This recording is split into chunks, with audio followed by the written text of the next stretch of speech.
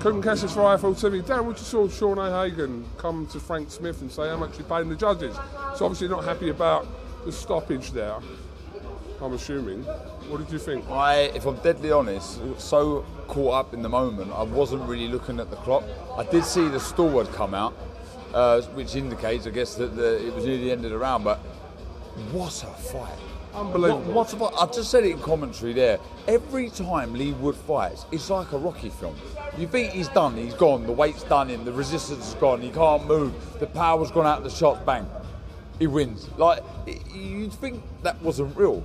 Again, incredible. Because the way the fight was looking, obviously, we know Leigh Wood doesn't always start kind of out the traps very quickly, but we saw Josh Warrington very dominant in that fight in that first half, but then, I mean, Leigh Wood's pulled it out. But how long can he keep doing this for? I don't know. I think, we've heard it there. That was his last fight at featherweight. He'll move up, and hopefully we see a bit more freshness to his legs, certainly, because they looked shot to pieces. I must say, like, honestly, I had Josh Warrington cruising at that point, and out of nowhere he finds that shot again. Nuts. Cordina,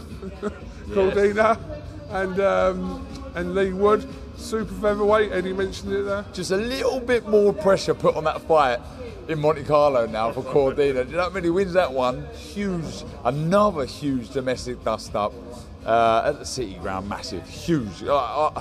Honestly, I'm exhausted. That was incredible. Brilliant night here in Sheffield. Darren Barker, thank you very much for talking to IFL TV. Thank you, mate.